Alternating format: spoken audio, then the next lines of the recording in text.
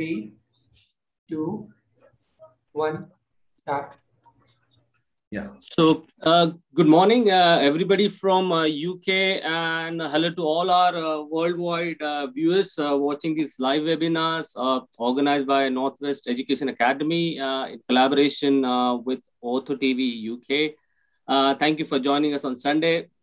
As you must have seen that over last 6 months, we've organized multiple webinars on this platform, and we've had a viewership of around 2,000 on an average each webinar. And I must say thank you to all our previous speakers and the viewers as well, who have been listening to us and giving us positive feedback. In today's webinar, as you can see, the program which we've shared, we've got the distinguished speakers from Wrightington Hospital. They have more than 6 decades of combined experience in shoulder surgery, and they will provide their views on road to success to shoulder arthroplasty.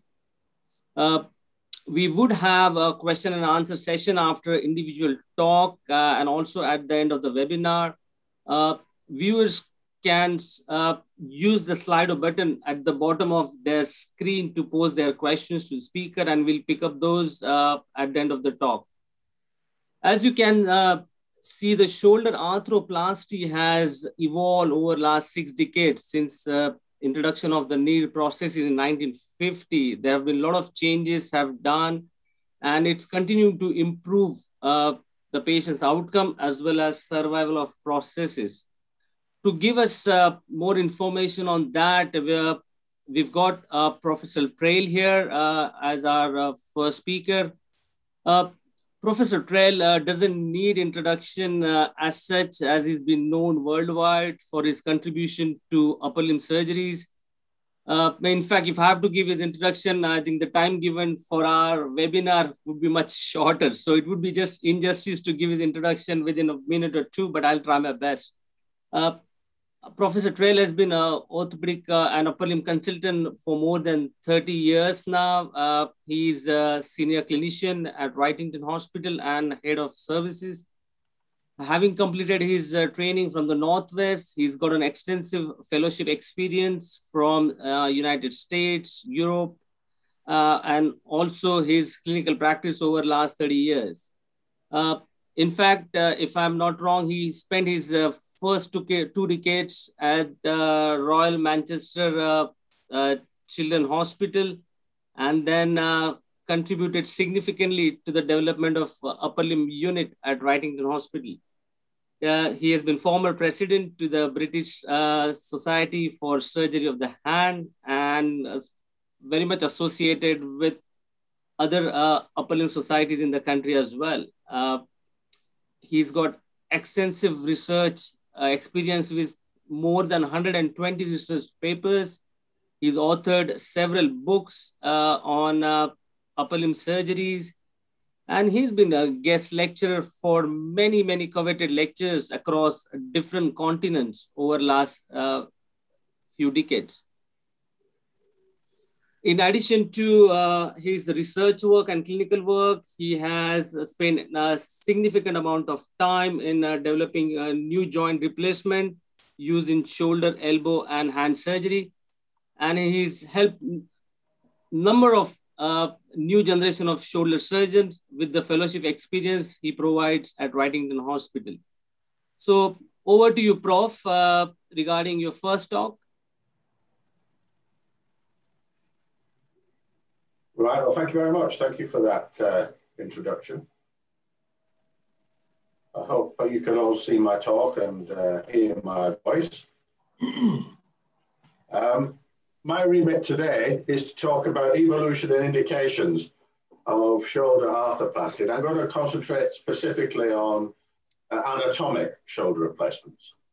That's what Ravi's asked me to do. As you've heard, I've been around quite a long time, and I started doing implants in the late 1980s.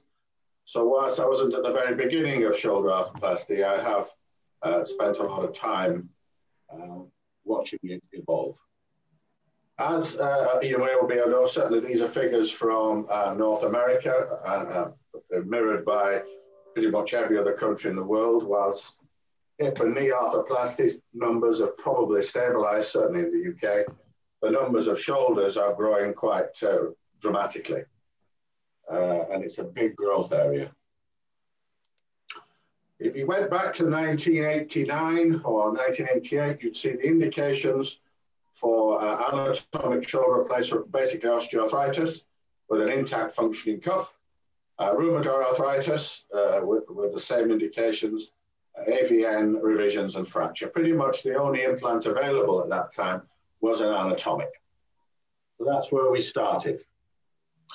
The first successful shoulder arthroplasty or anatomic shoulder arthroplasty is credited to NWEA, Charles NWEA, who did his first hemiarthroplasty in 1955 and his first total arthroplasty in 1974. And here's, you can see that's actually the implant itself. There are only 3 components, and that's actually my first shoulder replacement actually I ever did in a patient. His results were reviewed in 1984 at the Mayo Clinic by Cofield and Co, who showed good results, really. And a later review in 1997 showed an 87% survival at 15 years. And the importance of that means that really anatomic shoulder replacement could come of age. It could match hip and knee replacements. There was an issue with glenoid loosening, and I'll say a little bit more like that later. At this stage, it's useful, however, to say what is the history, what is the evidence for doing a hemi or a total shoulder replacement. And if you look at literature, we have fluctuated between doing hemis. As I said, NWEA did a hemi to begin with, and then total shoulder replacement. But I think we now have some good evidence that total shoulder replacement is better. And the first paper really of some Gartzman et al. In 2000, who did a randomized prospective study, small numbers, only 47 in the series, but compared hemi and total in a match group. And they found that total shoulder replacements gave better pain relief and slightly better internal rotation. Not much change in any of the other measurements. Pain relief was better. Another study, again, from the United States, Bradley Edwards, a bit lopsided, and it was retrospective, comparing a large number of totals and a smaller number of hemis. Again, showed similar results, that totals were better for pain relief, movement, and function. A systematic review of meta-analysis in 2005 confirmed this. And the total shoulders, again, better for pain relief, better for movement, particularly flexion, and function. From our own work at Wrightington Hospital, which we published in 2007, again confirmed this, but I'll refer you to the numbers of revisions, which are interesting. If you look at the hemiarthroplasties, whilst the revision rate with total is pretty much the same, for hemiarthroplasties, it's very early in the post-operative period, usually within the first 1 to 2 years. And it's usually due to pain and secondary to glenoid erosion. If you look at total shoulder replacement, whilst revisions do occur, obviously, they're often much later in the process, often due to either instability or glenoid loosening. The next landmark after NWEA was 1992, again, 2 Americans, Matson and Rick Matson and Charles Rockwood, who brought in anatomic shoulder replacement systems which were modular, in that, though, as you can see from this, a series of different head sizes and depths, and a series of different glenoid sizes and depths to match the patient. With a NWEA prosthesis, basically you had to match the patient to the prosthesis. But in this modular now, we were able to match things a little better. And again, that's my first one in 1994, I think I did that one. And that was the new type of system, quite a long stem humerus, but a modular system that you can match. And these are our results again, showing significant improvement in functional scores, pain relief, movement, in all the various diagnoses. And there you can see follow-up years, well, actually now published up to 13 years, which showed sustained functional improvement. The next step, 2000, was we did offset heads were developed. That is, as you're aware, the humeral head does not sit perfectly on top of the humeral stem. There's often an offset and an inclination. And this, in 2000, these newer offset heads allow you to match for depth and size, but also offset. And we did a study on this showing really a little difference between a non-offset and offset by function and range of motion. But we did, and again, this will probably be a separate talk, but I would introduce you to radiostereographic analysis, which those of you who do hip and knee arthroplasty will be familiar with. Just to say, it's a research capability that allows you to look at problems or identify problems in implants much sooner than if you just follow the natural history. I won't say much more than that. But you can see from this that the blue bar shows that the glenoid components, where there's a non-offset head, that's less anatomic, migrated much more than if there was a more perfect match. So the more perfect match you get for the humeral head replacement, it protects the glenoid component. So that's an important factor. And in 2009, the final modification was inclination. So again, you can mirror the humeral head on top of the humeral stem perfectly, although it is a fairly complex articulation. Okay, let's go now and look at the glenoid itself. There have been some changes. On the left, you'll see the traditional NWEA or keeled implant, which was cemented into place, and the more recent pegged implant. The difference being that the keeled obviously is in 2 planes, whereas a pegged implant gives you stability in 3 planes. Again, this is cemented. The articular surfaces of both components are pretty much identical. In fact, identical across a range of all implants, and has been accepted. But the backside, the bit that goes into the glenoid, is been open to debate. And again, I won't go through it, but complex radiographic analysis has shown that the peg component is much better at fixation and much less early migration compared to the keel component. So the peg components have now pretty much replaced the keel. Although you can see survivorship up to 12 years of pegged implants, again, matching hip and knee surgery. And more recently, and again, an interesting development, whilst we were of the view, and I think most people are, that the implant on your left, the peg component, is a cemented peg component, is the state of the art. A new implant was brought in, which was a hybrid really, which was part cemented, the smaller peg, but bone grafted for the central peg, known as the anchor peg prosthesis. This was introduced in 2009. Again, using radiostereographic analysis and other techniques, we were able at Wrightington to show that in fact this newer type of implant migrated more. So if you like, it was a backward step. And this has recently been confirmed by Ho et al. In 2021, when looking at the natural history of this newer type of anchor peg implant, showed a much higher failure rate than the cemented, simple cemented peg component.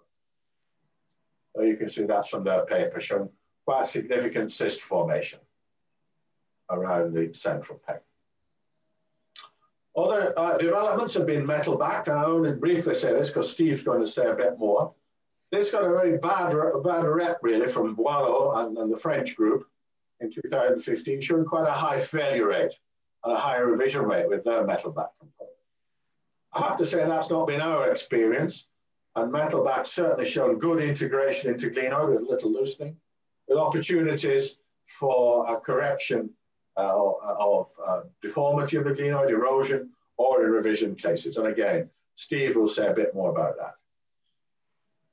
Again, as a side, I should mention Steve Copeland, who was from the UK, who in 1976 presented his stemless implant, not stemless, surface replacement, implant, which is basically a short stem and just replaces the humeral head.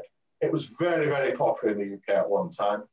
One of the problems, as you'd imagine, however, is this type of, and it's very difficult to replace the glenoid because you're not taking the humeral head out, so the access is limited.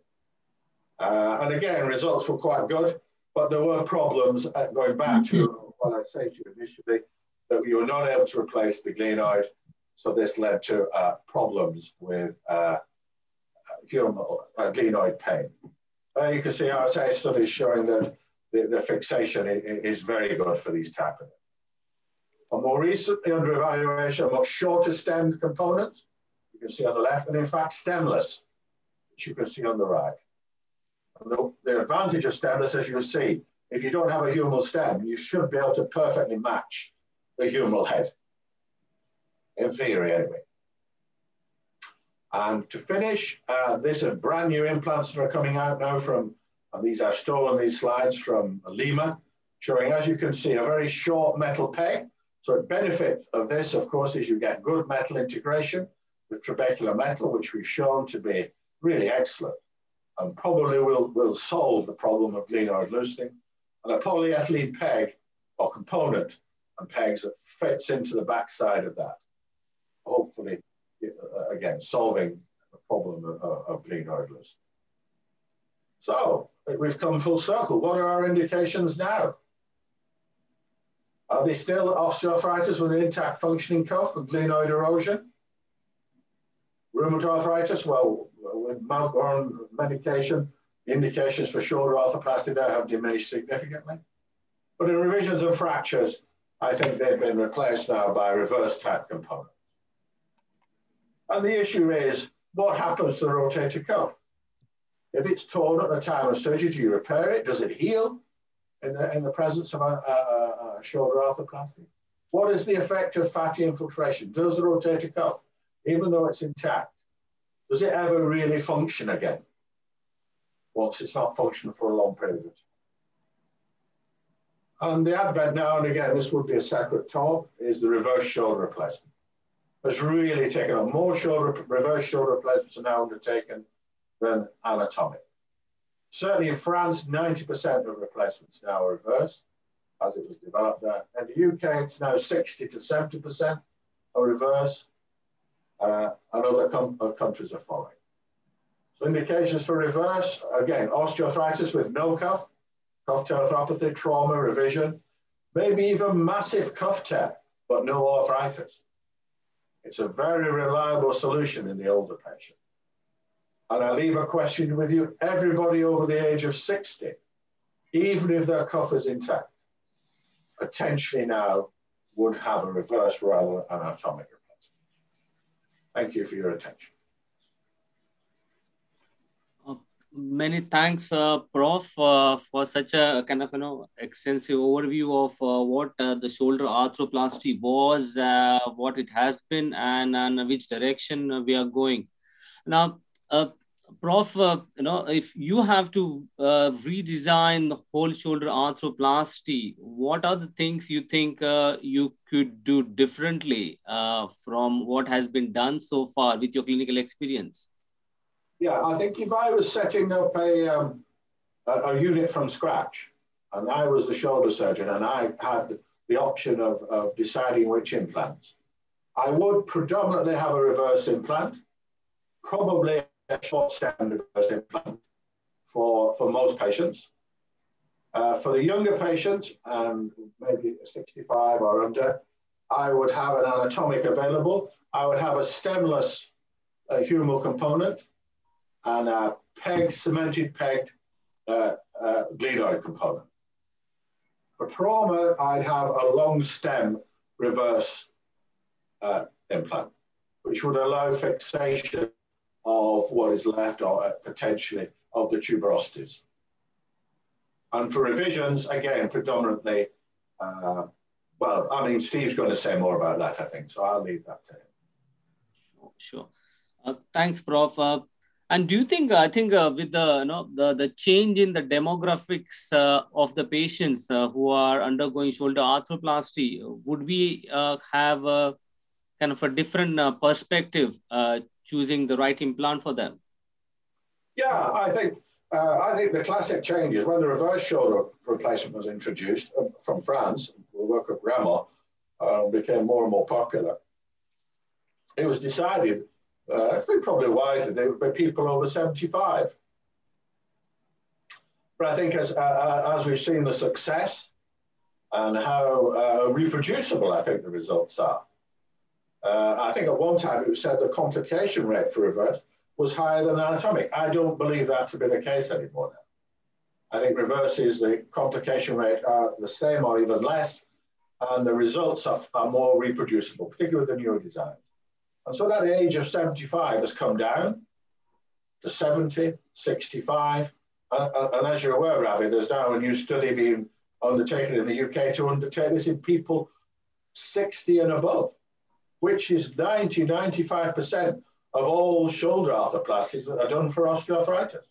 Even if the cuff is intact, you just remove the cuff. So, I mean, things are moving in shoulder arthroplasty. It's not like hip and knee that's sort of fairly well established now, I think. Shoulders is still moving and moving rapidly. Well, what I say today may will be out of date in 12 months, 2 years' time. You know, we could be looking at it quite differently. That's correct. That's correct. So thank you, Prof, for highlighting these issues. Now, I think once we've decided that patient needs a shoulder arthroplasty, then how do we make sure that we get things right at the first time? And to give us, how do we do that? We've got our next speaker, Mr. Monga. Puneet is a good friend of mine. I trained with him. He's an established shoulder surgeon at Wrightington Hospital, which we all know as a center of excellence. And his work is mainly focused on shoulder arthroscopy and arthroplasty. He deals with kind of weekend warriors to elite athletes. Apart from his extensive clinical experience, he's a dedicated trainer. He spends a lot of time in research, and he's been involved with many publications, national, international presentations. He's been co-authored in many shoulder-related books. So I think, Puneet, I would not take much of your time and pass it on to you. Thanks, Ravi. Thank you for asking me to speak on this very important topic. Can you guys see my screen? Yeah, so, well, it's an honor to share this stage with Ian and Steve, both of whom have been my mentors. I've learned so much from them.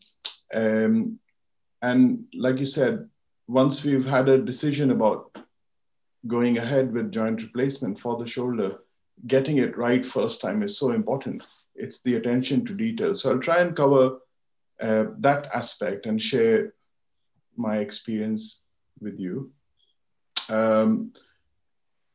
This is Wrightington Hospital. So those of you who haven't visited, please do make plans for visitations. Once COVID is under control, we have a visitation program, and it'll be nice for us to welcome you and let us know via the visitation coordinator. These are my declarations. I have consultancy agreements for research and teaching with these industrial partners. So purpose of this talk is to get it right first time. Essentially, when you're talking about joint replacement, we got a 4-step plan.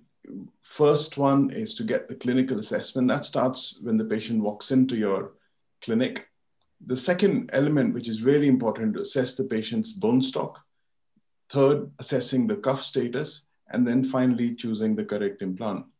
Now, Ian's already described quite well in terms of how to choose the correct implant. So I'll go a little bit further into details for perhaps the reverse and the anatomic in this talk. So when a patient walks into clinic and they're expecting a joint replacement, one of the key things we need to do first of all is to confirm that the diagnosis is correct. The expectations are appropriate, and we talk them through the risks and benefits of surgery. It is a big operation for most patients, and it is incredibly successful in relieving pain. But there is a small proportion of patients where it doesn't work that well, where they might have complications or we may not meet their expectations. So having that discussion is so important. At the same time, it's also important to assess their physiological age. I think that goes into the decision like Ian said about choosing an anatomical or a reverse joint replacement, the results of a reverse arthroplasty are so reliable now. There is a question of whether we should perform reverses more often. And for that reason, assessing physiological age at an early stage is so important. Once we've done that, the other thing is to assess the bone stock. This is really important. We have various modalities available to us to assess bone stock. X-ray is available everywhere. Patient walks in, most orthopedic clinics will have access to X-rays. That's gold standard. It gives you a diagnosis, it gives you enough room to have a discussion about indication for surgery. So an X-ray performed in clinic will give you an idea whether it's primary glenohumeral osteoarthritis or rheumatoid arthritis or post-traumatic arthritis. So that's the start of your conversation with the patient. But what I urge you to do is get a CT scan in almost every patient, in every patient who has to have a joint replacement. I would say that's mandatory in today's date. The reason for that is that an X-ray will not give us a good three-dimensional image of the pathology. And you could see an X-ray which looks, okay, it's box standard glenohumeral arthritis. You get a CT scan, it'll show you erosion.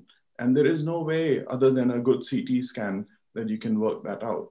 So in my practice, CT scan is absolutely mandatory before joint replacement. And so it is in and across our unit. So CT scans easily accessible in most places and gives you so much more information. So that's your next step in assessing the bone stock. When you look at the CT scan, you're commonly presented with this image. A radiologist will, of course, report it as arthritis, but as a surgeon, we need to be able to describe what kind of bone loss that is. And that answer was provided to us quite nicely by this research team from France, led by Gilles Walsh. This is the most popular classification for glenoid bone loss, which is used across the world. It was modified in 2016. So A1 is when we have a concentric glenohumeral arthritis with no significant bone loss. A2 is when there is concentric bone loss and the line joining the anterior lip of the glenoid to the posterior lip of the glenoid is transected by the humeral head. So there's deepening of the concavity of the humerus.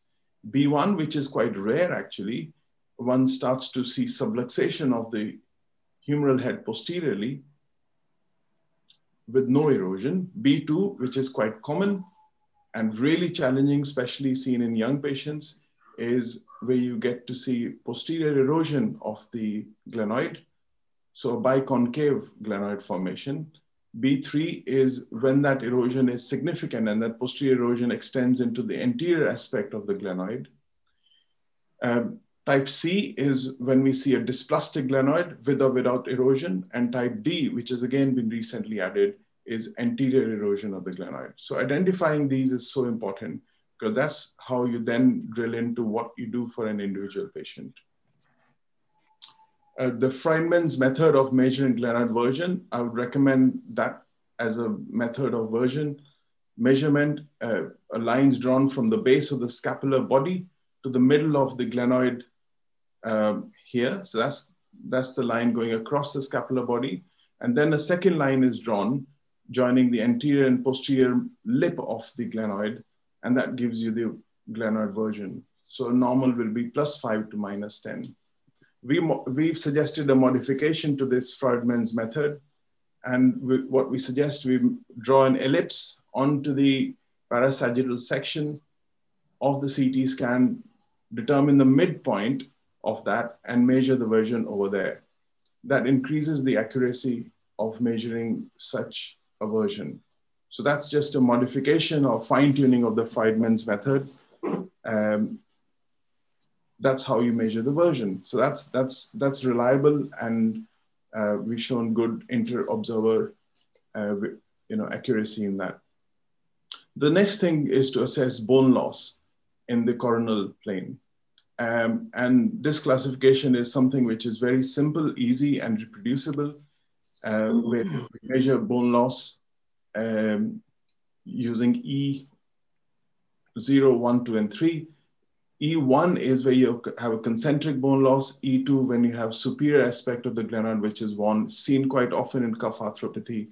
And E3, when there is erosion extending to inferior glenoid as well. And the things we do for a particular patient will change depending on these erosion patterns in the axial plane and in the coronal plane. Finally, we come to assessing the cuff status. Now, the top tip there is to look at the parasagittal sections on the CT scan.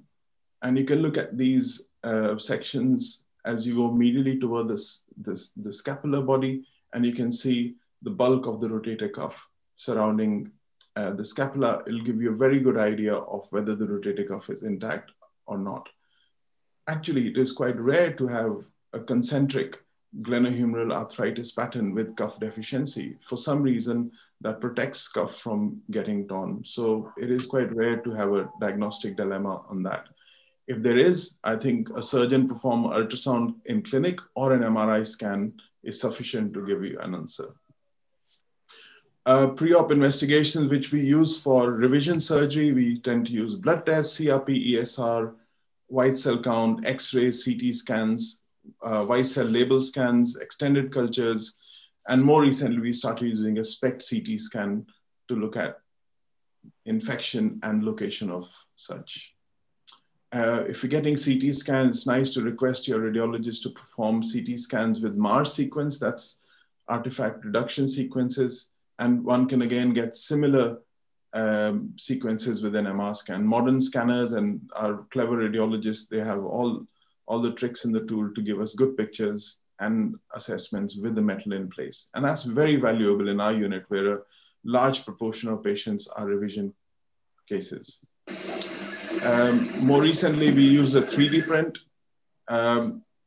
We have 3D printer in the unit. We also work with 3D printing partners.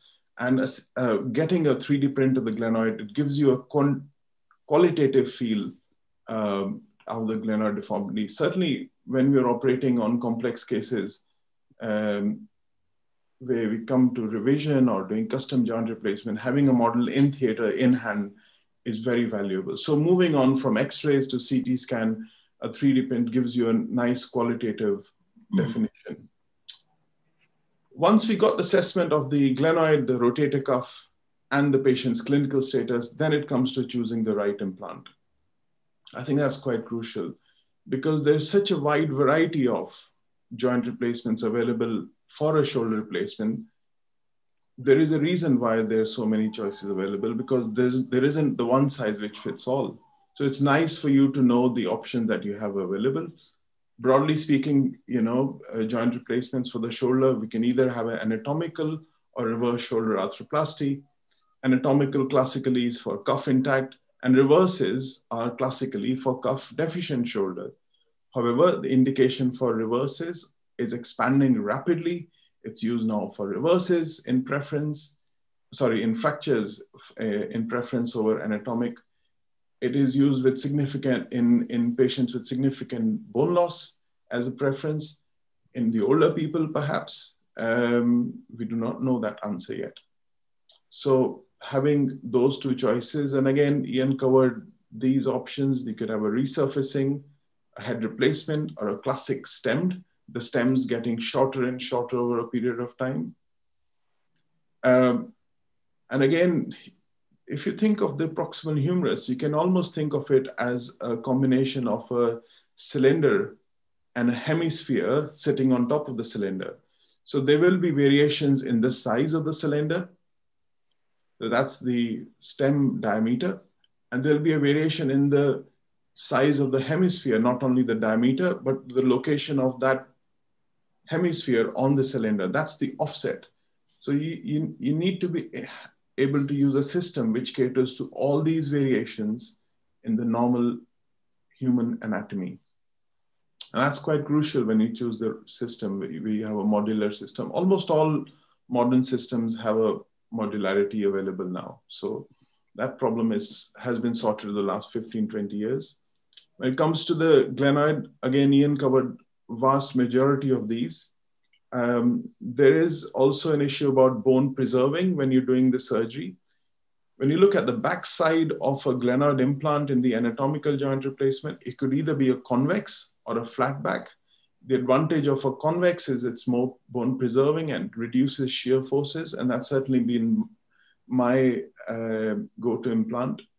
There's a question of keeled versus pegged versus the magic peg or the fluted peg, and that's certainly not been our favorite implant. That's pretty much out of use in the UK.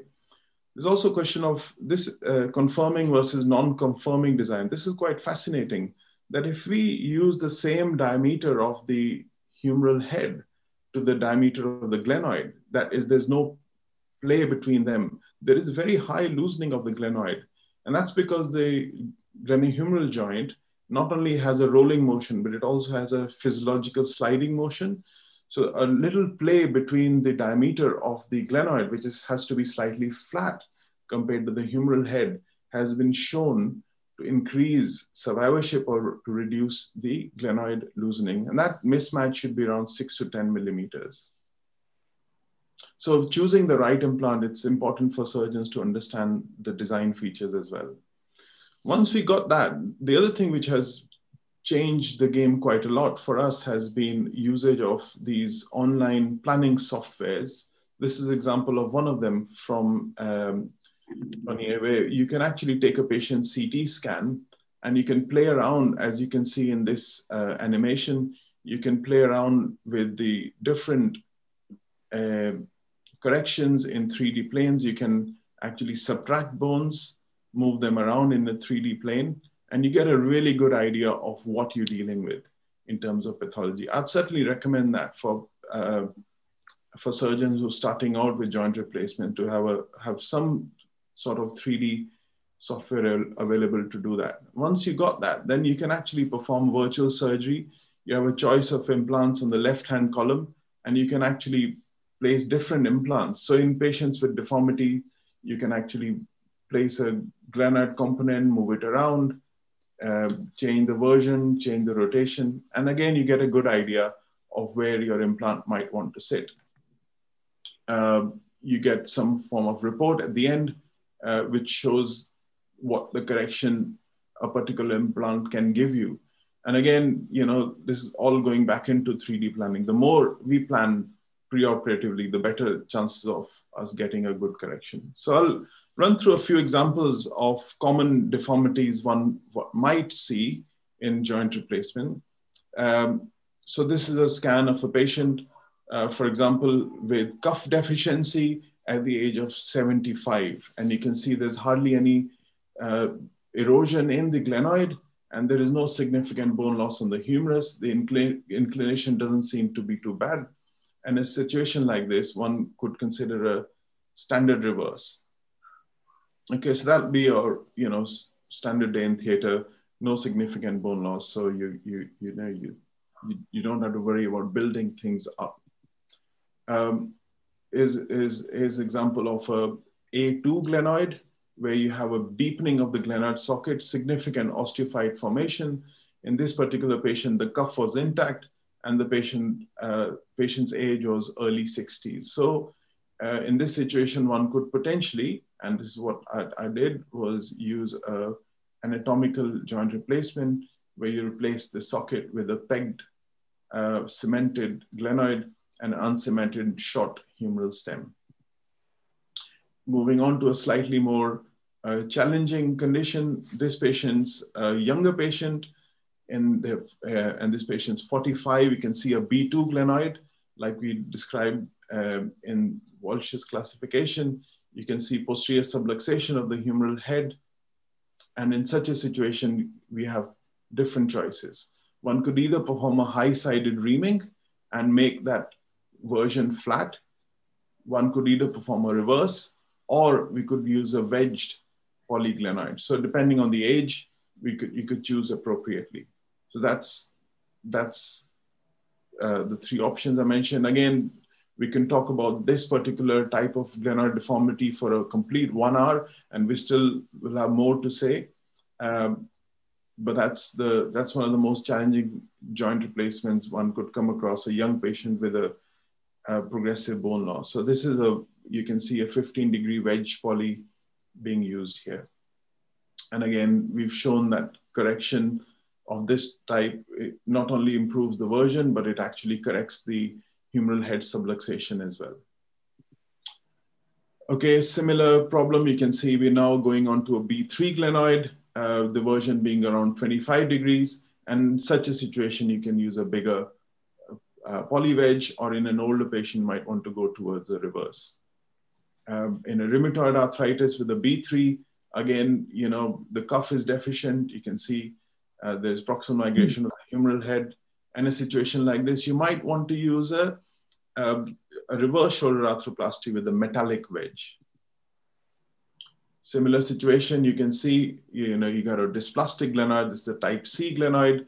And in a situation like this, you could use either use a bone graft in a younger patient to restore bone stock, or if you have a slightly older patient with higher physiological age, one would end up doing a reverse. And I could go on. Here's another example of an anterior deficiency where you use the anterior poly wedge in a younger patient to restore bone stock. So I'm just giving you a brief overview of what type of deformities we might get. The other thing which I mentioned now, which using quite often, is customized jigs. Some software solutions allow you to plan jigs at the end of your assessment, and you get a jig which allows you to place a wire in the middle of the glenoid. That really is the most important step in a joint replacement, getting the glenoid guide wire right in the middle, or right where you want it to be. And these customized jigs have been quite useful. This is us using it in action. And I'm sure the future is quite exciting in these matters. I think we're going to see robotic surgery, because there is so much to base on that central guide wire. One cannot afford to get that wrong.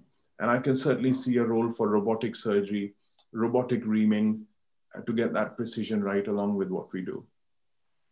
We might end up sitting outside the theater. I'm not sure that'll happen soon, like prostatectomies being done with surgeons sitting outside the operating theater. I think that may not happen soon, but certainly it's a possibility. And I'll finally come to custom implants. And I've shown you some examples of different implants which you might want to use in different scenarios. But there are certain settings where standard joint replacements are just not suitable. And that's an example of one of the very first few cases that we did. A patient who had a reverse, had a breakage of the screws and a dislodgement of the glenosphere. And we did a 2-stage procedure. We removed everything, took some biopsies. And you can see even on the x-rays, there's hardly any glenoid left. And a CT scan, you can see a picture on the bottom left, this massive cavitary defect. And picture on the bottom right, you can again see massive defects in the glenoid. And no form of joint replacement would be able to compensate for that. And in such a situation, one would now go to a customized joint replacement. And Steve's got some amazing experience and fantastic work, which he'll share with you after me in the next talk. And I'll just show you some of the pictures of this particular case to complete, just to show how there are certain cases where you just cannot handle with standard implants. And that's just how it looks like intraoperatively and postoperatively. This patient's now 5 years out and doing great. That's her picture. And that brings me to the end of my talk. And I'd say, as a message, that we do a huge number of joint replacements in our unit, and the vast majority of patients do so well. But we also see complications from joint replacement. I think it's important for surgeons to recognize that when it does go bad, it can look really ugly, and warn patients that complications can happen, even in the most successful of the operations. Thank you. Thanks, Puneet, for such a beautiful talk. I think you guys make all the patients' outcome look beautiful as they make look their X-rays beautiful as well. And I think you've clearly shown that it's a combination of probably human intelligence and the technology which would support us as an orthopedic surgeon, isn't it? Right from selecting right patients, selecting right implants, having right surgical skills, and also technology to support us to get things right at the first go, so that we can improve the patient outcome and the longevity. Now, you've clearly said there are various 3D software planning kind of software available for us as a surgeon to support to choose the implantation is right. So I'm just going to run the video before I could take a question from the viewers.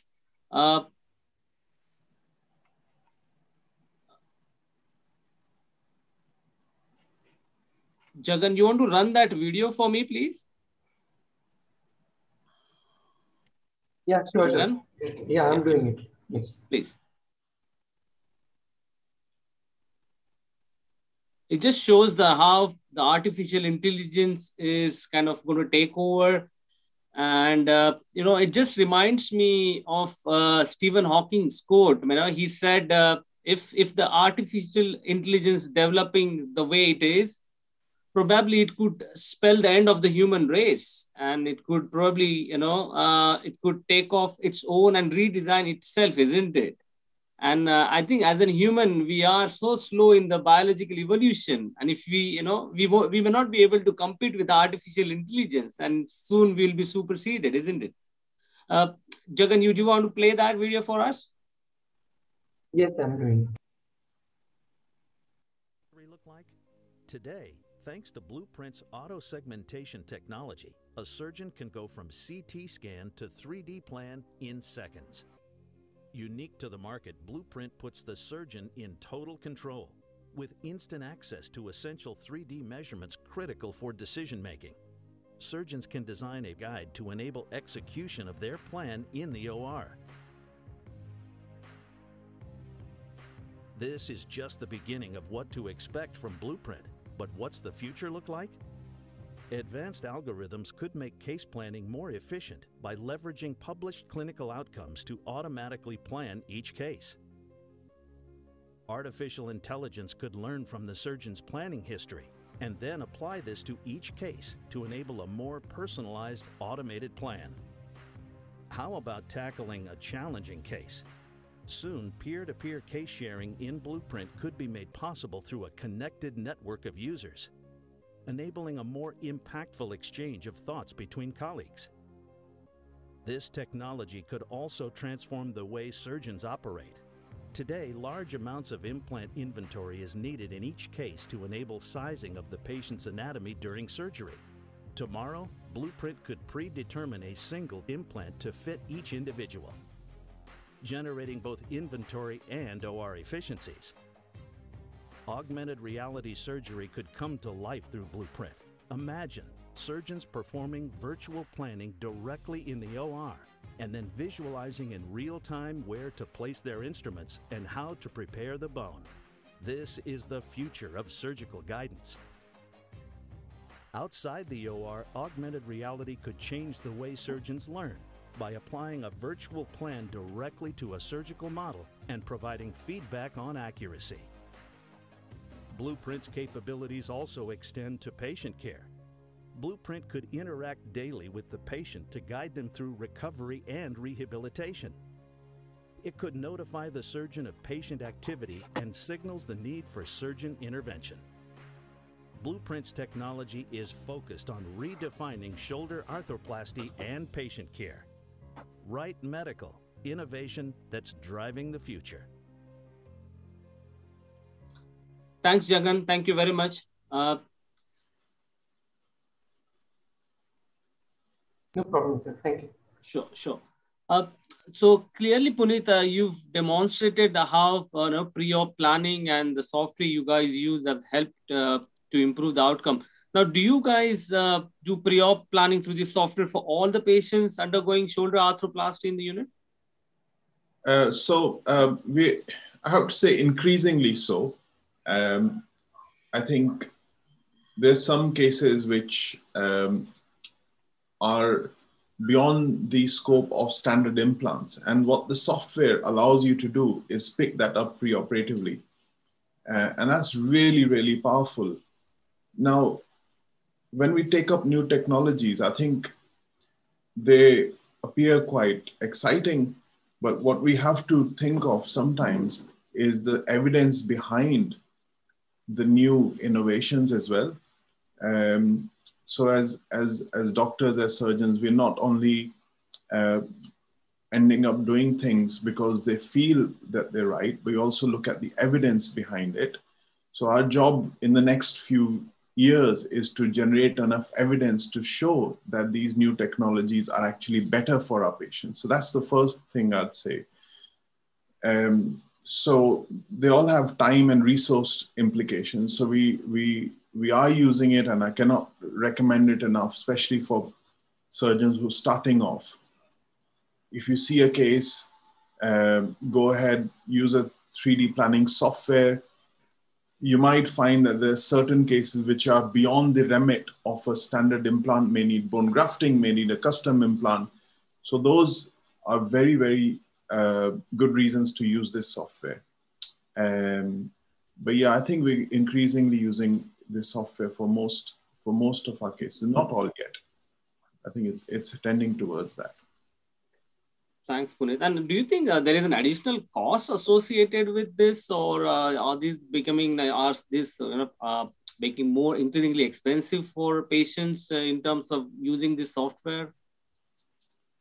So we are in a protected bubble in the national health, isn't it? Where the costs are hidden from us, so we can offer what's right for the patient. But I think eventually the costs will be there. Sometimes it's not the cost of the software, maybe the cost of, the time resource that we have to put in, and costs associated with other things. So, the more software you use, the more jigs you're likely to use, the more precise your surgery gets, the more jigs you use. So there will be a cost associated.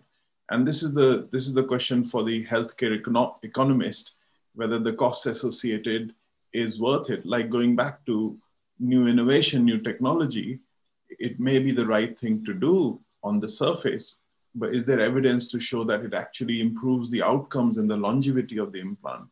That's the question we cannot take our eyes off. So we have to keep eye on that, better outcomes in the long term. So even though we talk about all these exciting things, we have to make sure it's actually we're heading in the right direction. Like otherwise it will not be a sustainable investment, if you know what I mean. Yeah, I mean, I think we all understood, isn't it, that you need to have kind of a right selection of the patient, and you need to have that clinical assessment to see whether the cost benefit or effective analysis is suitable for just a reserved group of patients with the severe deformity, isn't it, who would be benefited with this additional cost, isn't it? Yeah, absolutely. And how much of do you think the base plate contact area in your practice you consider as a cutoff to choose either augment or a bone graft or use the software planning? So again, it's not a specific number. It depends on what case we're dealing with, the age and the setting overall. But the least you ever need is 75%. I think if you're using an uncemented implant, 75% of contact is reasonable. Like I said, it depends on the setting. If you have a high performing patient who's going to put a lot of stresses through that implant bone interface, you want a lot higher contact surface. If the bone quality is poor, then 75% may not be enough. But that's the bare minimum, I would say, that you cannot have anything less than that. You should definitely aim for 90% to 95% in almost all cases, preferably 100%. So like I said, there's a compromise to be made between the patient's age, amount of bone loss, quality of bone, and that cannot yet be defined in numbers. So from the hip surgery circuit, that number comes at 75. But in the shoulder surgery circuit, I do not think that number exists yet, as far as I'm aware. So that's work which needs to be done. So that's currently remains an opinion. Thanks, Puneet. Thanks for such a good explanation. And I think we've kind of understood that we've tried to solve the problem from the humeral side, but glenoid seems to be problem like it is in the hip where acetabulum is a problem. I think to give us an idea how you deal with this glenoid, I'm going to have Steve Bale giving us a talk on how he manages glenoid bone loss and is in a role of custom-made implants. So let me introduce Steve. Steve is a senior orthopedic surgeon at Wrightington Hospital. He specializes in shoulder surgery.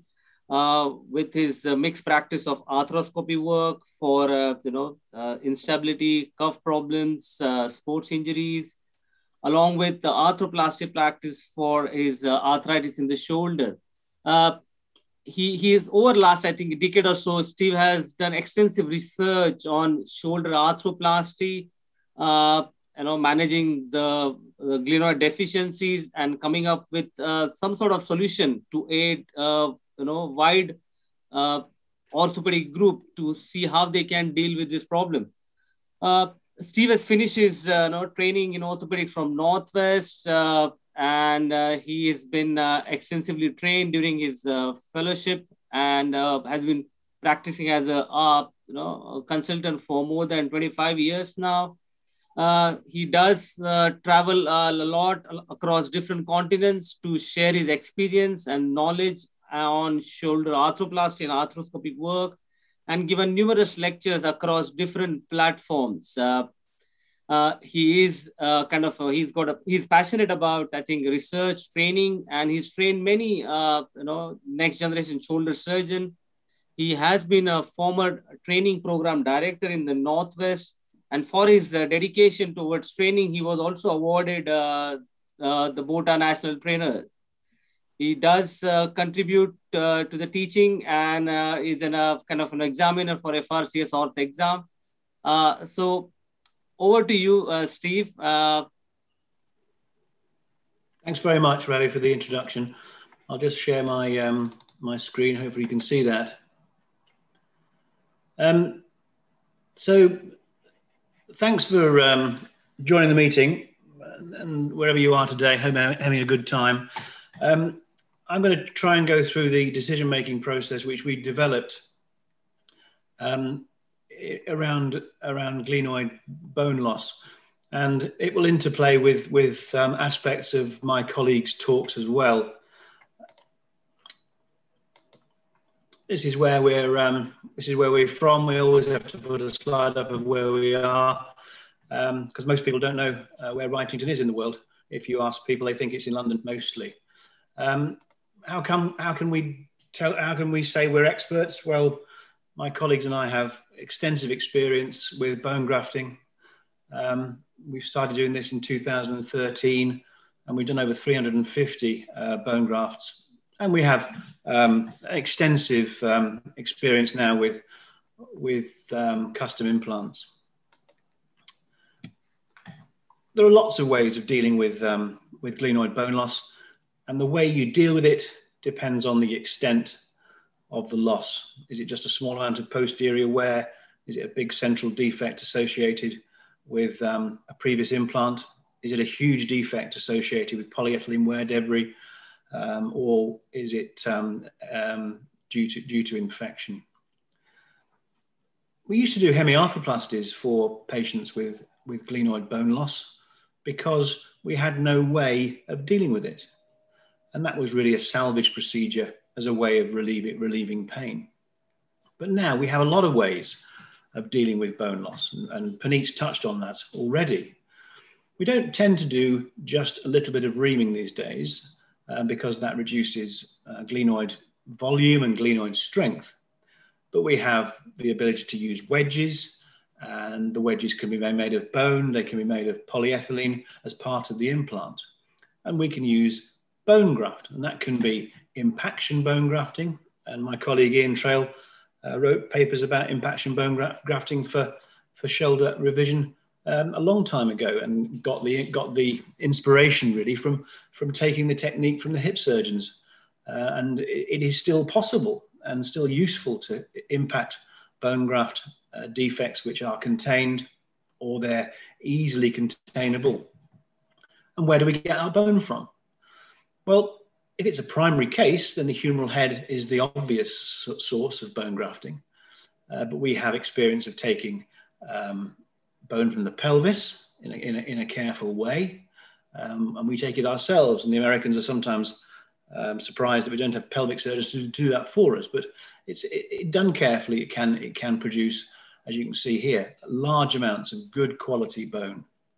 We can use allograft, although our experience of allograft is not as extensive as autograft. There are reports of bone being taken from the distal clavicle. And we've also used some dual biology techniques where we've taken bone harvested from the femoral canal. And those techniques are described in the literature.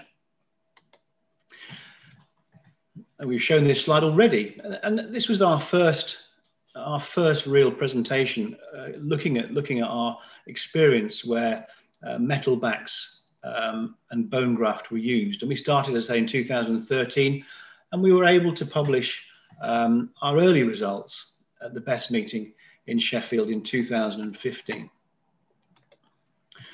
Subsequently, we've been able to look at our 2-year results of our first 50 patients. And you can see that there's quite a natural age range of patients, and a lot of those patients required structural bone graft. And you can see that we did anatomic replacements with bone graft, and we did a lot of reverse replacements in bone graft. And that is a real reflection of the trend, and that trend has continued, and the proportion of reverse replacements has significantly outweighed the proportion of anatomics. You can see the indications for those operations. It's complicated surgery, revision surgery, and these are difficult operations, and therefore complications do occur. Some of those complications relate to immediate post-operative problems. We had a hematoma, and we've had some problems with the iliac crest. And as you get in other shoulder surgeries, we had some instability, we've had some deep infections, and we've had some loosening. But the really impressive outcome for this is to show that bone grafts and metal backs lead to a very good survivorship of the base plate. And if the cuff fails, you can, in an anatomic, you can then revise that, because you can be pretty sure that your base plate is going to be stable. And the results for this difficult surgery show favourable improvements in the clinical scores across the various types of operations. So we know that bone grafts are useful. What we didn't understand necessarily was how the fixation has to be achieved in order for that bone graft and base plate to survive. And we have different experts saying different things about how much of your metalwork needs to be in the native bone. And Anders Eklund said he wanted 10 millimeters of base plate in the native bone. And Ludwig Seebauer says, well, I want 50% of all my metalwork in native bone. So we thought we would look at how much metalwork we needed in our series to get good results. So we looked at a series of 65 patients with metal back TT, and we looked at their CT scans, and we worked out how much of the metalwork was in native bone. And we did this by measuring the trabecular metal you can see here in native bone. We're not worried about this. This is the bullet nose. This is not trabecular titanium. That is trabecular titanium. That's in bone graft, and that's in native bone. And it's that we were interested in. Independent examiners examined the CT scans on different occasions to include that we were getting proper results. And you can see here that is an implant where there's 9.5 millimeters of trabecular titanium in the native bone, and there's 7 in that. And remember, we're developing the use of bone grafts to fill defects. So we were trying to push new boundaries. And here's a case where we were trying to push things too far. So there's a huge bone graft there, but there's only a small amount of trabecular metal in the native bone.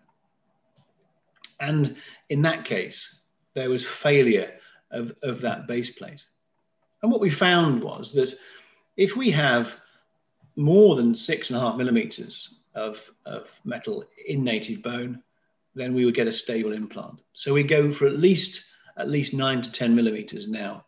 Certainly in my practice, that's what I measure up on the CT scan to make sure that I've got that level of implant in. And it often means using the longest pegs available. So you've got bullet nose that may actually penetrate the glenoid vault, as much trabecular titanium in native glenoid, and then the trabecular titanium that is in the bone graft as well.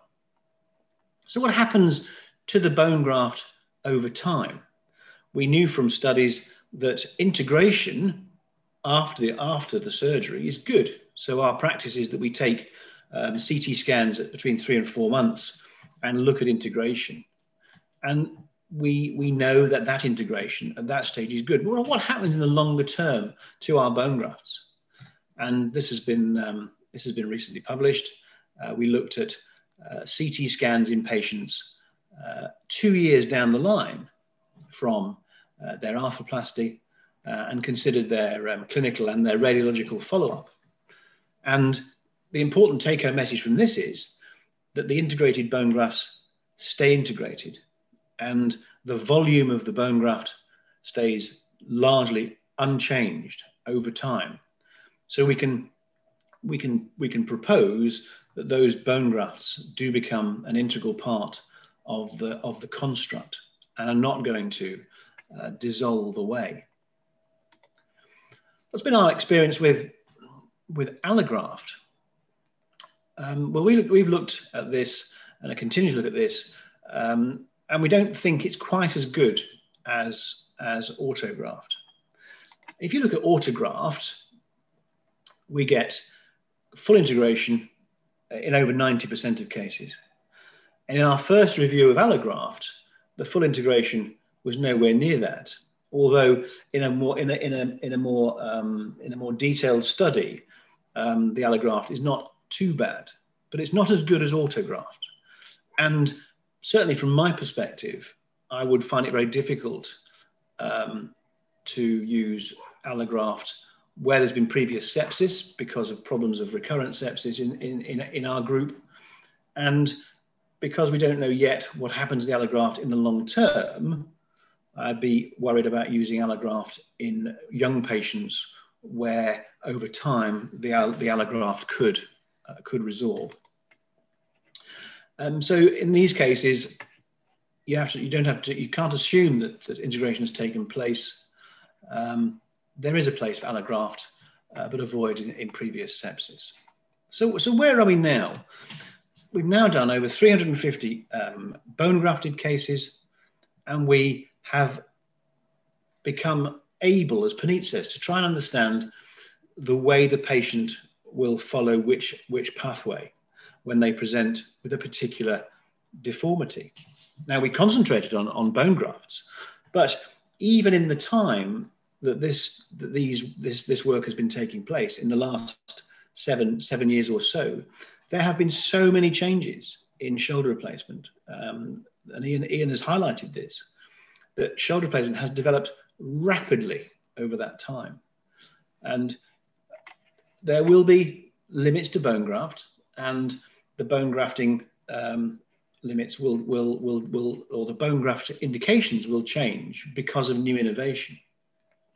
There has to be enough bone there to take the peg for the bone graft, the implants, and there's now a possibility to do custom implants, and we use the ProMade system. So we've developed algorithms now to determine the way the patient will be managed as they present, much in the same way that Puneet discussed. Now, if we look at the totality of our bone grafts, you can see that it's a widespread experience, but it's going to change. And what I mean by that is that at this end of the bone grafting spectrum, where small bone grafts are being used, it's likely that the wedges, be they polyethylene or be they metal, will take over that portion of our bone grafting experience. It's also likely, in our experience, where we've pushed things too hard or too far, and that bone graft with a central peg just isn't enough, that part of our experience here will become more of the custom implant. But we'll still be left with an area in the middle where bone graft is an indication. This is one of my favorite quotes from a friend of mine in Australia, and it really is a very important concept, is that the whole future of your shoulder implant depends on the stability of your glenoid fixation. And if you can get good quality, long-term glenoid fixation, then you have a chance of getting a functional shoulder replacement in both the revision and in the complex primary cases. We have to remember that we're starting off from a pretty small starting point. There's not much bone there to start. And that bone is often reduced by the wear, which Puneet's shown occurs in osteoarthritis and rheumatoid and cuff arthropathy, and the wear that's associated with glenoid failure and infection, and the wear that can be associated with chronic dislocation. And in order to achieve a stable implant into native bone, we have to work usually on a central peg and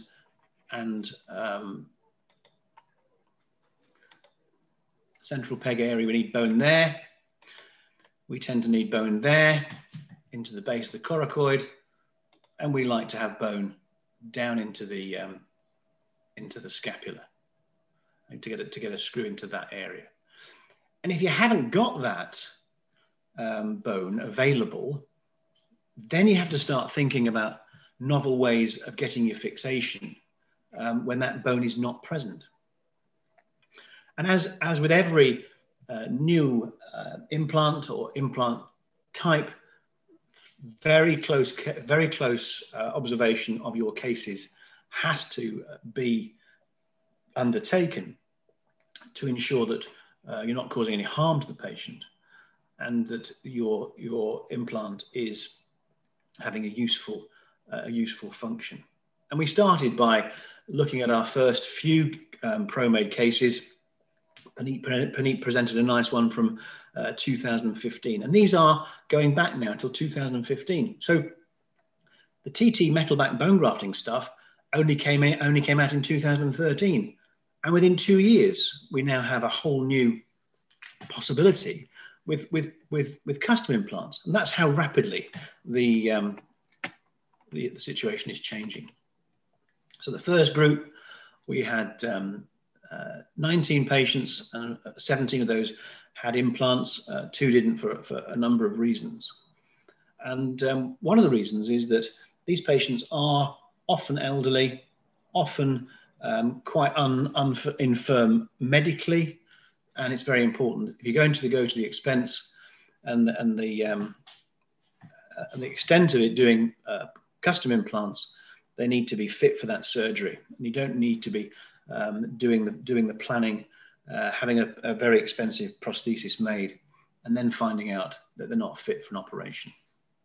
And we looked at the initial series where they had a minimum of 1 year follow-up. The indications for surgery are probably what you'd expect for that kind of thing. Bone loss due to infection, bone loss due to aseptic loosening. It's interesting that failed hemiarthroplasty at the end, and particularly failed surface replacement arthroplasty, is now becoming an increasing indication because when they start to erode, they can produce very considerable bone loss in a fairly short length of time if they were done where there was bone loss to start with. We looked at the radiological outcomes in our patients and CT scans were done in 14 of those patients. And in all of those patients, there was very good integration between the back of the prosthesis and the native glenoid bone. Now, clearly we were going to have some problems. And in that first series, we had one patient with instability of the implant. And this lady on the left here, who originally had pus pouring out of 2 holes in her arm, has a stable implant now with good function to slightly above 90 degrees, but probably has a very, very low grade infection. She has a slightly labile CRP, and sometimes the skin on her shoulder gets discolored. But there's been no further frank infection, and she remains on antibiotics. So where are we now? We're now in a situation where we've done, this is probably slightly old, this slide, but over 80, I would say now, custom implants. And you can see that there's a range of types of procedure. There are operations where we take the original metalwork out and treat them with a spacer, and then do the planning, and then do the custom implant. And there are operations where we take the metalwork out and we do the planning and we insert the glenoid. And because we're not quite sure or convinced of the fixation, we let that glenoid integrate and then go back and do the second part of the second stage, as it were. And in some complex primary cases where there's been no previous surgery, you can do the whole surgery at the first setting. But the results, even in this difficult surgery, are good, with excellent pain relief and good improvements in patient-reported outcomes in this difficult group. So they're never going to be sparkling, but they're happy that they've got a functioning shoulder with little pain, as opposed to what they would have got with an excision arthroplasty or a large head hemi just for pain relief. And the integration of the glenoid in achieving that stable glenoid, which we said was the most important thing, is over 90%. So Puneet showed some pictures, and I'll show you some details as well. You can see here, this is a surface replacement arthroplasty, which has significantly worn away the glenoid posteriorly. You can see that the humeral head is inside the acromial line. It's right down to the base of the coracoid, and there's considerable bone loss, which you can't do easily with a bone graft. You could take bone graft from the pelvis, but there's no humeral head bone to use. So your choices would be pelvic bone graft, and the patients aren't really great with that. It means an extra day or two in hospital. It's very, very painful, and there are risks. And if the patients had hip replacements, as many of our patients had, our hip colleagues are not particularly keen on us digging around in the pelvis just above their acetabulum. So the CT scans are then sent for analysis by our engineers, and they will give us a 3D representation of the glenoid deformity.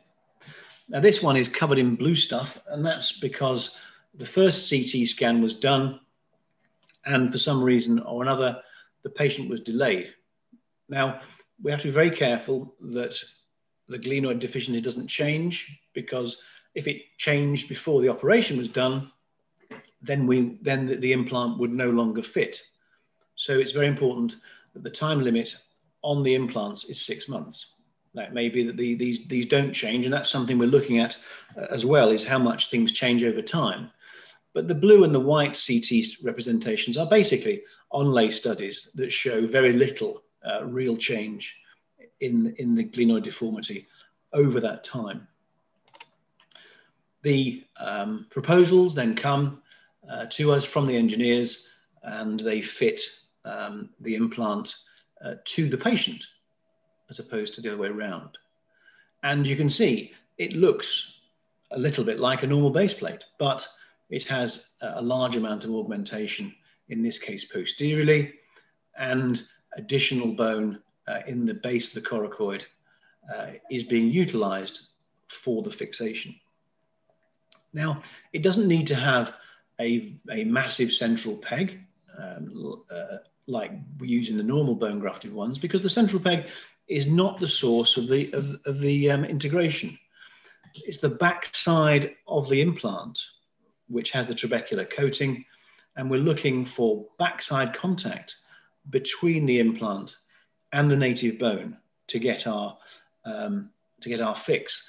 Now, I wouldn't propose that we get 100% contact. That would be unreasonable. That's what we're aiming for. But what we are getting probably is multiple little spot wells between trabecular titanium and the native bone, which give the implant its stability. The planning, as Puneet said, is extremely important, and over time, the engineer and the surgeon get to know each other, and they can almost predict the kind of implant that you might want.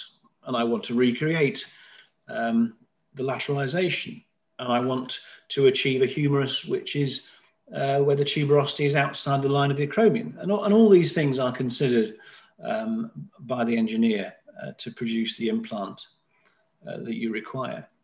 As Puneet says,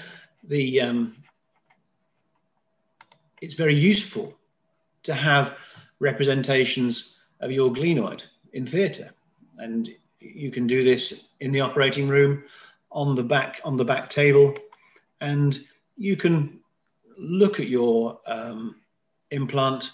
You can expose your glenoid. You can then compare your glenoid exposure with the backside table, just to make sure that you've got the same, it all looks the same. And then you can compare your ultimate drilling site with your implant. You can compare, you can look at backside contact of your projected implant. And there are a number of models that you can have, which will allow you to do that with holes in and slats to see the backside contact. And really, it's up to you to discuss with the engineer the kind of jigs that you want, or the models that you want. I don't think I need to show you the whole thing, but this is in action. Puneet's already shown you. That's taking the L1 out. You can see exposing the glenoid. Glenoid exposure has to be perfect. There is no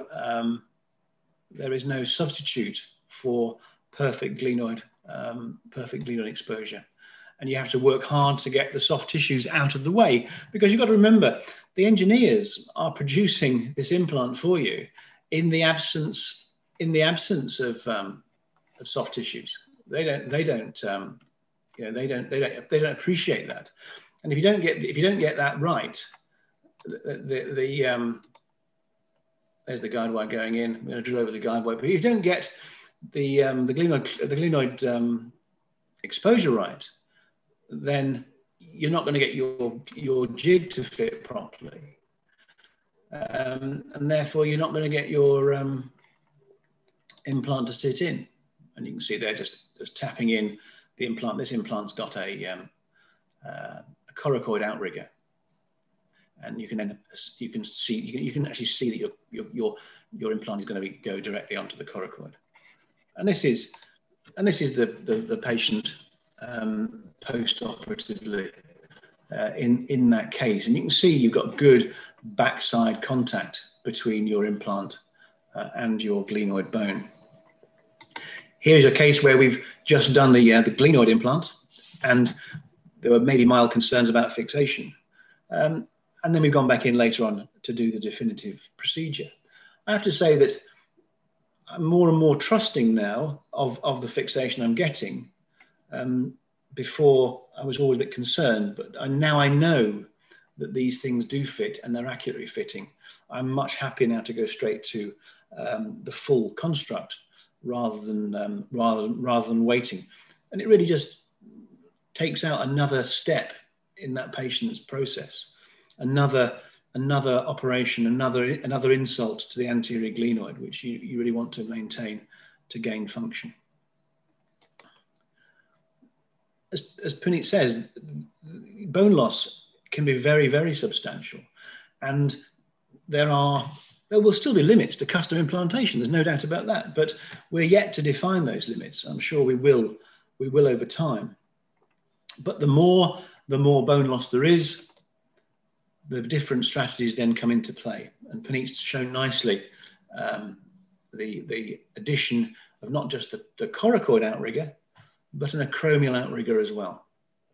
Now that can be an acromial outrigger as a foot, as a buttress, or an acromial outrigger with a screw hole. I'm not keen on a screw going into that hole, as I think it could create a stress riser, and you don't want to get an acromial fracture in that position, as it will potentially to a fracture, and that would be disastrous for that function. But you can see as bone loss progresses, here we've lost the coracoid, and the first plan was to put flanges on. You can see there's a male post here because there wasn't enough room for a peg at all. But in actual fact, we came around to using an acromial buttress in this case, and that buttress has trabecular titanium on it, and that fuses or integrates to the acromial bone. But clearly, you've got to be very careful in dissection to get that foot in the right place. We've done cadaveric studies, and we've looked at implanting the implants and then sending them to CT. And we can look with overlay studies at the difference between what we were told we could achieve and what we actually did achieve. And these are useful in our understanding of how we perform with these implants. And because there's still surgeon-dependent insertion error, potentially, this has led us to come to further refinements of the jigging process, which allow us to accurately make sure that as we're inserting the implant, the rotational positioning is right. If we're inserting an implant and the screws are longer or shorter than we anticipate, it usually means we've rotated in the wrong position. But small amounts of insertion issues are probably tolerable, because remember, we're looking for spot wells behind the implant as opposed to complete integration. And remember, we're putting a hemisphere on the end of this implant, and therefore minor rotational issues at the base of the glenoid level may not be important by the time we're looking at the implant glenosphere humeral interface. But I'm obviously going to show you a good result, but you can achieve good results. And this is a man who had a custom implant for erosion associated with a Copeland prosthesis at 6 weeks. Forwards for me now. Right away to the top. And it was that left shoulder. Down again. Very good. Now go up to the side for me. and down again. Okay, can you put your hand to your chin? Top of your head, back of your head. Perfect. Forwards for me now. Not a bad result. Clearly, that's one of the better results, but generally speaking, without major complications, the patients are very happy with their pain relief, and they're happy that they've got more function than they had before, and they're not in a total salvage situation. But we're yet to define the total potential for this kind of intervention. And it's not for people who've done no shoulder surgery before. You need to have a very extensive past history of doing shoulder replacements, of adequate glenoid reconstruction, and dealing with all the techniques associated with revision before you start doing this. And I have to say, I've had people come to visit me who have ordered ProMades straight away, and they've only been consultants for a very short time, and one has to worry about decision making in that area, particularly when we're trying to get things right first time. Thank you for your attention. Thanks, Steve. Thanks for such a kind of a succinct presentation on how to deal with a complex problem like you've shown. Since it's clearly not kind of easy procedure. There is a lots happening on background with the decision making, counseling with the patient, and pre-op planning and execution, isn't it? So, Steve, what would be your advice for a surgeon worldwide who are probably encountering problem like this in their practice? How would you, kind of allow them to get on with the procedures like this? And what would be your suggestion with your experience you had over so many years? I think the way we develop things at Wrightington is that we're very much a group.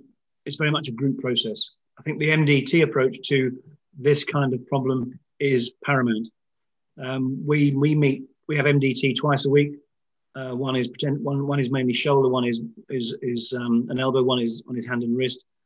And in the shoulder meetings, we discuss all these complex problems. We have consultants there, we have radiologists and microbiologists there, and we discuss the various issues. And we come to a consensus of approach, whether that's one stage or two stage, spacers, all that kind of stuff. We look at the kind of implants we've got. I'll discuss with Puneet, say, there's a B2 glenoid. Does he think this is appropriate for an augmented poly? People will say, no, we don't think it is. It's going to be a bone graft, or there might well be a custom implant in severe cases. And that's particularly in the cases of the very severely worn out glenoid. But it's very much a team approach. And I think that should be everyone's approach if they can do. I know it's difficult when you're an independent practitioner, but I do think that having some form of reference network is really important, even if it's with other colleagues in other hospitals, because the patient is the centre of that work, and our patients are told about the MDT results immediately after this, in a letter or in a face-to-face consultation when we can do. And it's very important that decision-making process is transferred to the patient, and it's powerful information for the patient. If you've got a patient with a shoulder problem, with a glenoid problem or a humeral problem, and you can say to that patient, I've discussed this MDT, and my 6 colleagues all agree that this is the right way forward. That's very strong evidence for the patient to make their mind up about their surgery.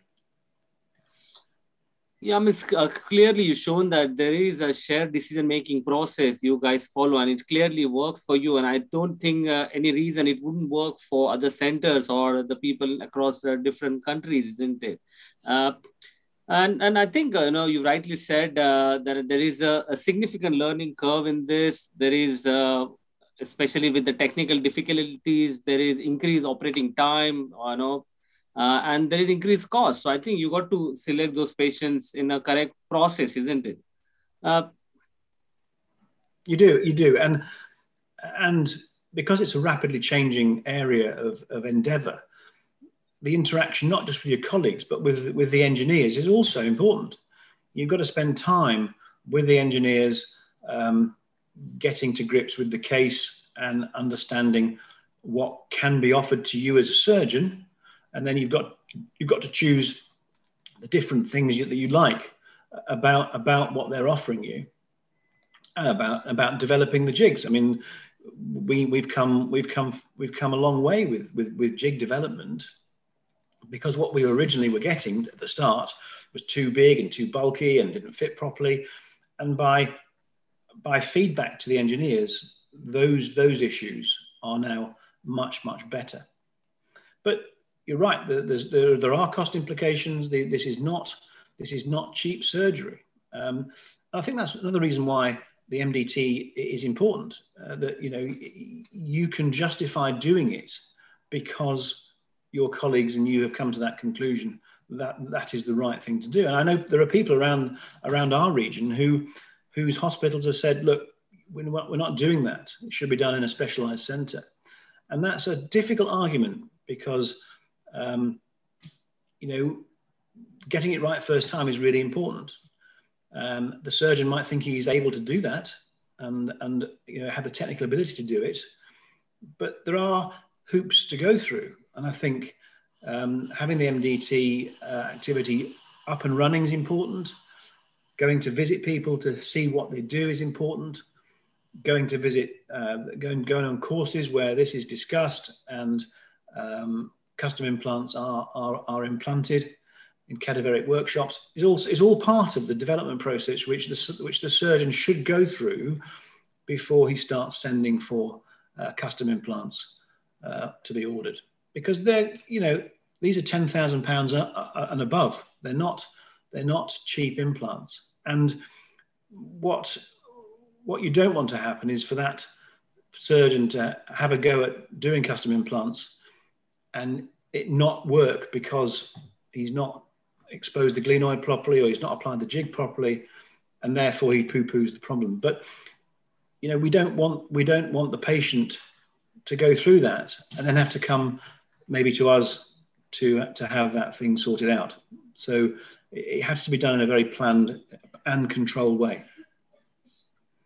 Thanks, Steve. And I think we've probably, are lucky in NHS that we've got kind of an NJR to support what's happening all across the country, and we can assess our own results and then kind of have some sort of framework develop for ourselves, isn't it? And I think many countries have taken this on the board. I'm sure a lot of countries are going in that direction, developing their joint registry to understand what they were doing 10 years ago and what's an outcome of that. Just question to Prof. Prof, do you think, looking at the NJR, how do you think our practice is going? We've clearly seeing increasing number of reverses compared to what we were doing 10 years ago.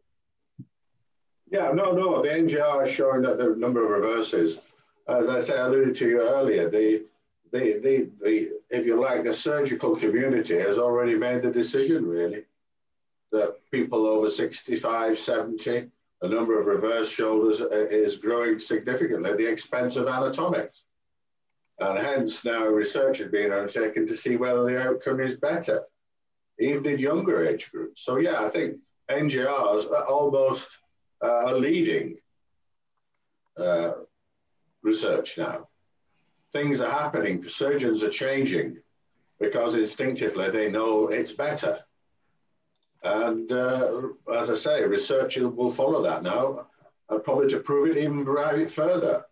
As I say, maybe one time at some stage we don't do anatomic shoulder replacements again. Certainly the numbers will be significantly diminished. It may be known in the very young age group that they're done. Who knows? I mean, the pendulum could swing back again, but it certainly seems to be that the surgical community in the UK and in other countries, the move towards reverse now is unstoppable, it seems to me. Yeah, that's true. That's true. Any thoughts from your side, Puneet? I'll just say I've quite enjoyed the talks and quite a nice session. I'll just reiterate what Ian and Steve said. When you're talking about cases, there's such a fast changing field. The evolution is rapid. Working in teams is definitely the way forwards for this. I've had the benefit of mentorship, as I said before, from Ian and Steve over the last 10 years. Is the MDT approach, the fact that you have cases which we can do jointly together, and we monitor our outcomes, look at our results. I think any new technology, exciting as it may be, I think unless it's backed with science and evidence of better outcomes, we have to be careful as doctors before we give it a final seal of approval. But yeah, that's just my thoughts really at this stage. So thanks, Prof. I think before we could conclude, I just want to thank our speakers here, Prof. Trail, Steve, and Puneet. Thanks for sharing your valuable experience across the audiences from all across the countries. And I'm sure they would be benefited, and we would be hampered with many questions over the next few weeks. So I want to thank OrthoTV UK for sharing the platform, and the Striker, Right Medical, which has been taken over by Striker last month, for the educational support. So I just want to announce our next webinar on 18th of July. It's going to be on the elbow trauma, and kind of how do young consultants elbowing their elbow trauma. So, I look forward to see all the viewers again. And I just want to reiterate what we're doing as a Northwest Education Academy since last 8-9 months, that, we're providing this evidence-based webinars to viewers all across different countries, and, seeing whether this knowledge which is shared can be adopted or embraced in their practice as well. So please do get in touch with us on the email address, which is nweducationacademy@gmail.com. And again, I think I would like to thank all the speakers. Thank you very much. Thanks.